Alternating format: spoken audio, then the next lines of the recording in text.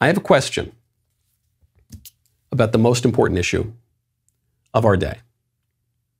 And it's about this Zoomer or maybe millennial girl whining about getting fired. And I'll hold my question until, I assume you've seen it. It went totally viral.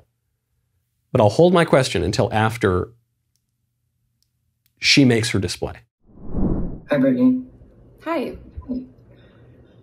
Thanks for meeting with me and Rosie. So she's writing on here. She's an account exec at Cloudflare. We finished our evaluation of 2023 performance. She writes her name here. She goes, I want to stand up for myself. What do I have to lose? We've decided to part ways with you. Yeah, I'm going to stop you right there. Sure. So I started August 25th. I've been on a 3-month ramp. And then it was 3 weeks of Enjoy December, the trauma, she writes. And then a week of Christmas. Her trauma, I guess, is what she's talking about. And then here we are. She's writing these things on the TikTok that she posts. I have had the highest activity amongst my team. Since I've started, I have had 3 contracts out, done a really great job managing my deals up until the very end that decided not to close last minute. So I don't think that makes a lot of sense for me in my Cloudflare journey here so far. Wow. It goes on and on and on. Everyone's talking about how she's an entitled young woman. She doesn't get it. Are you kidding me, you buttercup, you little snowflake? Get with the program. That's one take. Then the other take is, yeah, corporate America, there's something really screwy about it. And she's probably right. And it's crazy how clinical her firing was. And that is wrong. And our economy is kind of messed up. And fair enough. My take is not either of those. My question is, why does everyone film everything now? Why? It's kind of ironic, I guess, because I'm filming a thing right now. I'm saying my thoughts on a camera to you. But one, that's my job. And two, it's I'm not filming, every traumatic event in my life. I don't think I'm filming any traumatic events in my life. I don't want to. I don't want to expose that. I'm not even filming when I go make pasta. Some of you have asked me to do that, but I don't really do that. The only time I really film in my house, if we're not snowed in, is when I'm making little ukulele videos. Why is everyone filming? Your first instinct, you see someone getting beaten up on the street, you say, oh, I gotta film this. You get fired from your job. You know you're about to get fired. You know it's gonna be a traumatic experience. You actually write in the comment, enjoy the trauma, and you say, yeah, you know what I gotta do? I gotta stream my firing, my humiliation. What has gone wrong with people that they do that? It's a total obliteration of private life. To what she's actually doing here, it's a huge mistake. She might be in the right. Maybe the company just made a mistake, or they're just laying her off. They don't really care. They shouldn't have hired her in the first place. She was doing a fine job. Maybe that's the case she's making. Or maybe she's a huge problem, which would seem to be the case because of look what she's doing here. This woman's never going to get a job again. She'll probably have a better life because of that. I actually don't think that working in the widget factory is the most wonderful and joyful way of life. And I think that feminists duped a lot of women into thinking it is. And now we have an economy where women feel that they have to work. And in some cases, they would face real financial problems if they didn't work. And those are all legitimate problems. She's certainly never going to get a job again, though, once people Google her name that she put out there. But why? Why would you obliterate your private life like that? Well, actually, just occurs to me, it gets back to what we were talking about earlier with Twilight and Kristen Stewart saying all those homophobic things, even though she's, I guess, kind of a lesbian. And it's a total upending of the natural order. Part of the reason that Dante puts his teacher, Brunetto Latini, in the circle of the sodomites, it's not, I don't know what the guy did in his private life. It's not even really necessarily about that. It's because Brunetto Latini was a very famous poet who sought immortality in fame and whose poetry, Dante seems to accuse, was disconnected from true ends. It was totally self-indulgent and sterile and not fruitful. And we do that today. We do that. You know why this lady is filming herself? Because we don't have kids anymore, I think. That's probably why.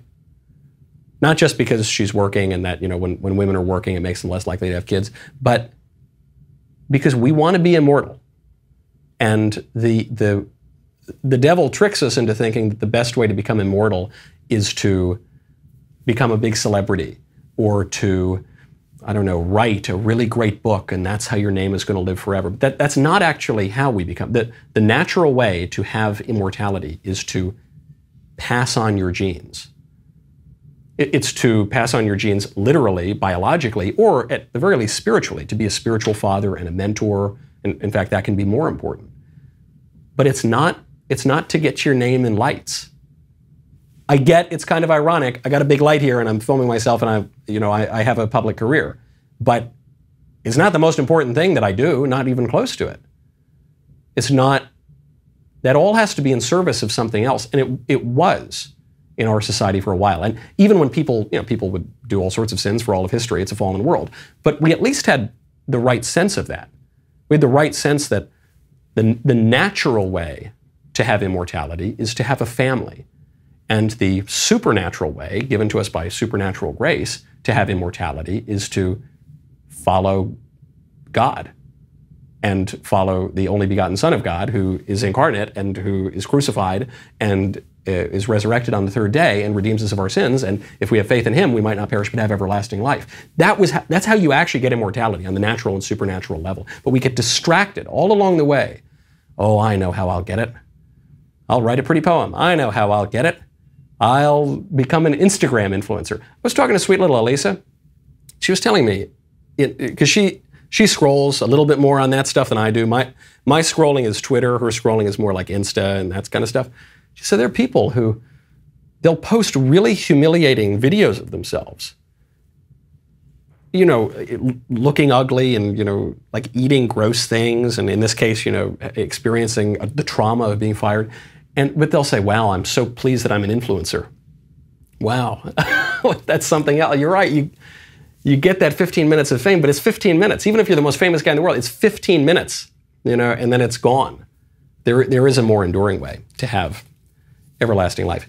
The final Iowa caucus polls have Trump with the biggest lead that he has had yet. Remember, the DeSantis campaign has staked the whole campaign on Iowa at this point. Initially, they were running a nationwide race when things were looking quite good, and DeSantis was the clear number 2, at least, maybe was able to challenge Trump. The polls just didn't move. It's not that DeSantis is a bad candidate. It's not that he's a bad governor. He's a great governor. I really admire the guy. I think he's great. I think the campaign has made some missteps. But even if it were the greatest campaign ever, I just didn't think it was in the cards, as I observed from the beginning. And I hate to say I told you so. So because of that, they put all of their resources in Iowa, and it does not appear to have paid off. This latest poll has come out, Trump at 48%, Haley at 20%. So Trump's got a 28-point lead over his next nearest rival. Haley at 20 over DeSantis at 16 is pretty shocking. I'm somewhat skeptical of that Haley is actually going to outperform DeSantis in Iowa. I guess it could happen.